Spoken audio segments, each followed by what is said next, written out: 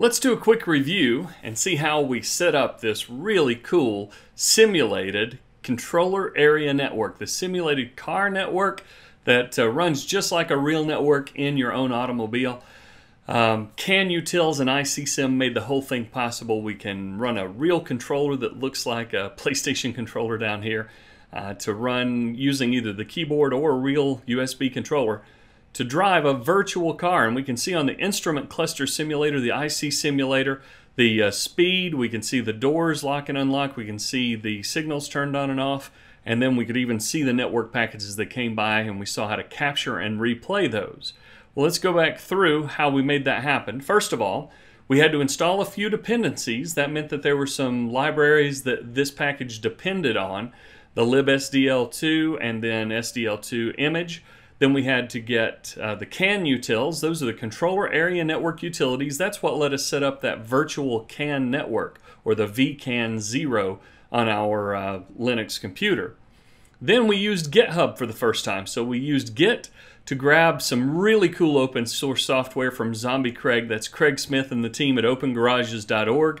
The IC simulator, or the instrument cluster simulator, gives us a controller and a dashboard simulator to let us drive a virtual car to practice car hacking safely. Then we didn't have to really compile the IC sim tools using Make. We just could CD in and use the dot controls and the dot ICSim folders, files, programs that were already in there. But I'm going to record a bonus section that was really popular in our previous 2 years of the National Cyber Warrior Academy, where we hack the car hacking software, and we'll learn to use Make to recompile. I'll do that right after this review lesson here. But we were able to do an ls inside the ICSim directory, and we saw 2 new program files, ICSim and controls. Then to start our virtual CAN network, anytime you restart your computer, you'll have to reload this vCAN module into your Linux kernel. That's with the mod probe vCAN, and notice that's just vCAN, no vCAN 0 there. Just vCAN because we're loading the module that lets us do virtual controller area network simulating on our computer. Then we use dmessage to make sure that it was actually in the kernel history. So we displayed those messages. IP link add dev vCAN 0 type vCAN. That added a new device called vCAN 0 of type vCAN. So we set up a network, and then we turned or connected to that network, or turned it on by saying IP link set up vCAN 0. We were able to run CAN sniffer, and in the beginning there was nothing running across that network, but as soon as we loaded the IC simulator and the controls from our IC sim folder, we were able to run a real controller area network simulator and see that traffic flow by. And we could see the packets colored different colors because of that -C flag. The red ones had changed and the others were staying the same. And remember, we had to use // because we were running these files locally from that one folder. We hadn't added this ICSim to our path yet for our shell.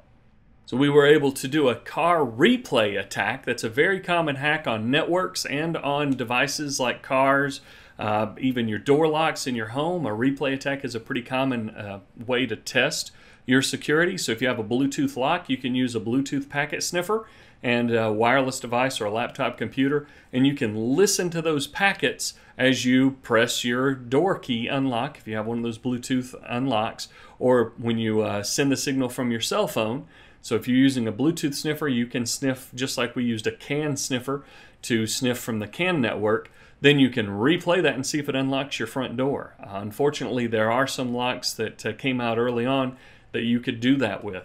Same thing for a garage door opener. In the old days, you could just listen using a simple software-defined radio to somebody press their garage door opener or your car lock and unlock from your key fob, and somebody could replay that same signal and unlock a door, open a garage door, etc. So replay attacks are a really common thing that we like to try, and in this case it worked beautifully. We could do everything that we could do from the CAN dump. So everything we did while we were capturing those packets and logging them with CAN dump -L on vCAN 0, like pressing the accelerator, unlocking the doors, turning the turn lights, the turn signals on left and right.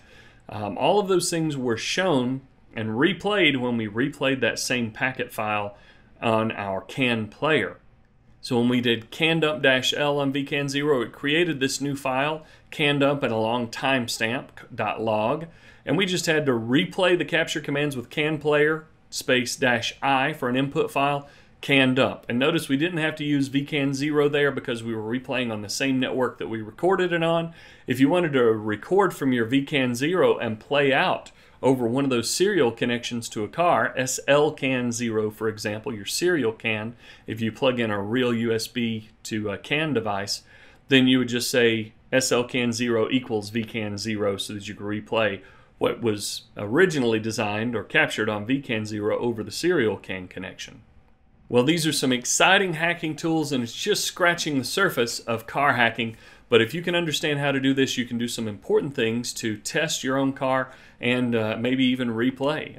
Whether you want to be able to unlock your doors even when your door locks are not working, or the control panel on your door is not working, roll down your windows, turn on your stereo, try sniffing, and do it responsibly only on a car that you own.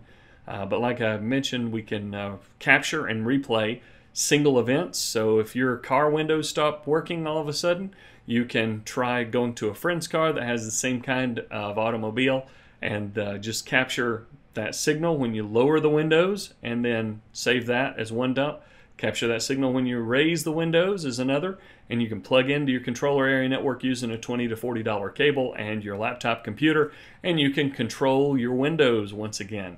So some really cool things are possible once you understand how to use this. It won't work on every car the same, and you do have to capture the traffic so that you can start to understand it. But candump, canplayer, and cansniffer will allow you to do that pretty well. Now, coming up in this bonus lesson, what I want to do for you is show you a really cool lesson that we did with our students in 2016 and 2017 for the National Cyber Warrior Academy.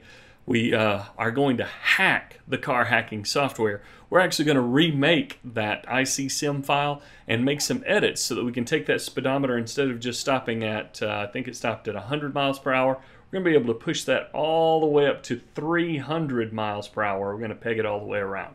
So that was a fun lesson, plus it shows some really cool skills with editing, some open source software, editing the C files that we downloaded from IC-SIM from GitHub, and then making, using the GNU compiler and the make utility, so that we can remake or recompile our car hacking simulation software. So we're going to hack the car hacking software. We'll see that as a bonus lesson coming up next.